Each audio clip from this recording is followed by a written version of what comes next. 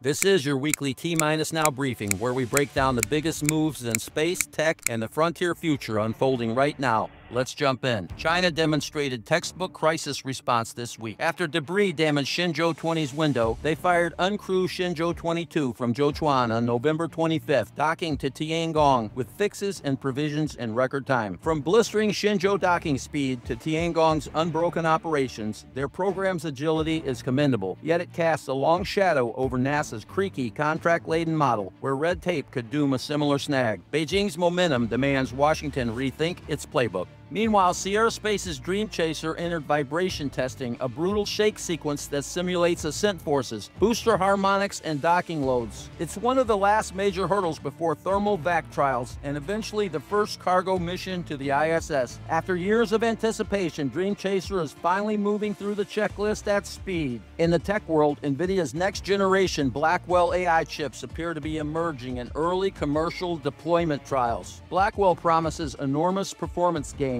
in some workloads up to 30 times improvement. For robotics and autonomous systems, that means faster perception, more efficient planning, and tighter real-time control. A reminder that the AI revolution isn't just software. Hardware still sets the pace. SpaceX lost a Starship booster this week during a routine cryogenic loading operation. Preliminary data points to a pressurant COPV, a composite pressure tank failing under load and triggering a structural breach. This wasn't an ignition abort or engine issue, but a ground system hardware failure. Investigations continue, and as always, rapid iteration means refining the design one step at a time. And this month marks 52 years since Apollo 17 captured the iconic blue marble, still the most widely shared photograph of Earth ever taken. Reminder of why space exploration matters. Looking ahead, facility movements and new filings suggest the first Starship version 3 test window is tightening. Bigger structure, new plumbing, and more ambitious thermal architecture. We'll be watching the rollout closely.